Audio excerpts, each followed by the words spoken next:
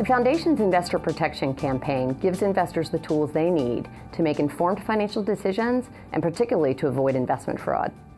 So our program is comprised of three primary elements: research, educational programs and partnerships and tools, as well as outreach. We work internally with our meetings group to develop investor forums across the country.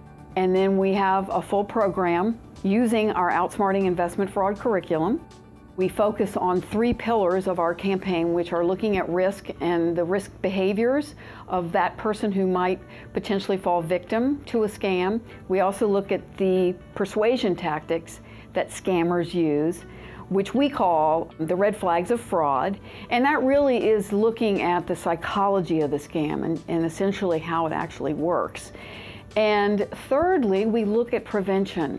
What we've learned through research is folks don't know where to turn, in addition to being embarrassed, of course. And so we want to make sure we get all of our tools and resources out there so that people feel comfortable coming to us and reporting if they feel like they've fallen victim. The Foundation wants to be where consumers are and not just expect consumers to find us. That means we're reaching out through social media, through newsletters, websites, certainly in-person events, as well as through innovative channels like television, through our Tricks of the Trade documentary, and now we're engaging in the development of a video game. The game puts players in the mindset of a fraudster to show the underlying tactics of a con. Learning to spot these tactics can help investors avoid fraud. We were very fortunate that the Tricks of the Trade was carried by American Public Television to public television stations around the country. That enabled us to reach millions of households with our message. We're currently distributing a new documentary called Thinking Money. The film explores the psychology behind our financial decisions with a mix of fascinating theory and practical takeaways. It's airing on public television stations across the United States. Partnerships are incredibly important to the work that we do.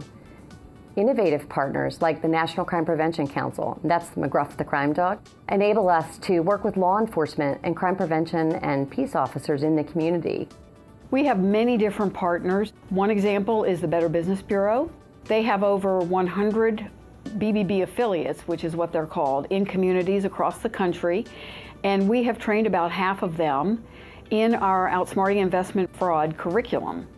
One interesting story from Florida, we work with a group called Seniors vs. Crime, and they're a crime prevention agency that reaches across the state. And one day my contact at Seniors vs. Crime in the Villages, Florida called me, so excited. The day before, we had placed an advertisement about the importance of asking and checking in the Villages community paper. Well, that very next day, he had given a presentation to consumers. About 50 people came, and one of them came running up to him afterwards, holding the newspaper saying, "Wait, this is the same as that article. Because of you, I went and looked up my advisor and my financial professional in broker check."